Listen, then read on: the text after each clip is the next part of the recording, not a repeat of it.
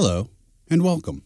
Today we will be talking about the topic Efficient Creation and Renewal of a Pre-Production on IBM z/OS, with help from BCV4. Now, what is a pre-production? For most of us, a pre-production is simply a copy of a production. The prefix pre expresses that we are from the perspective of developers and testers right before going to production. The critical propagation process of new applications or new program versions to production can be first tested in the pre-production environment. This is normally the reason for establishing a pre-production, and it is also the reason why a pre-production environment seldom gets renewed, because a pre-production typically serves only the very final tests before going into production, and because a refresh of the pre-production is considered expensive. I think we all agree allowing programmers and testers direct access to production is not desirable. Think of data privacy or operational safety. Decoupling of production and quality assurance activities, QA, is a must. If the pre-production is renewed often enough, for example nightly, then the provision of test data to the numerous testbeds can be based exclusively on the said pre-production. The production is no longer addressed for test purposes. Access to production from the QA is no longer necessary. Hence, production and test works are fully decoupled. The challenge is to find a way to renew the pre-production automatically and cost-efficiently without impacting production. It has often been a challenge to deliver relational consistent and integer table sets if the source tables are continuously in operation. A pre-production is more or less under the control of quality assurance. Hence, it is easily possible to set database or tables in read-only mode during the data transfer to test systems. In this regard, a pre-production is the perfect source for data transfer to all the further testbeds.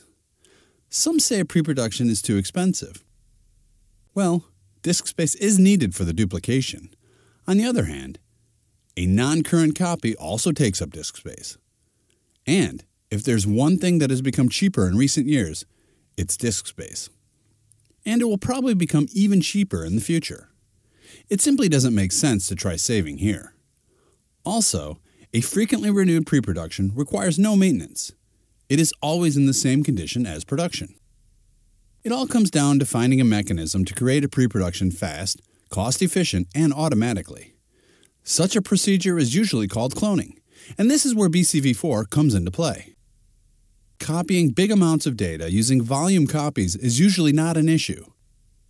If available, BCV4 uses fast hardware-assisted copy tools for the physical copy, like IBM's Flash Copy, EMC's Time Finder, or similar products that are available from all major storage subsystem vendors.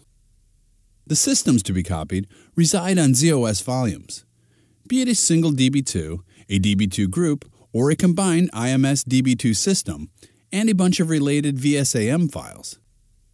BCV4 duplicates these volumes and transforms the content of the copies to become the newly refreshed pre-production. This process is very fast and does not require any manual intervention. Specialized programs process several parts in parallel. The relevant items are consistently renamed within ICF catalog, DB2 catalog, directory, bootstrap dataset, and active logs.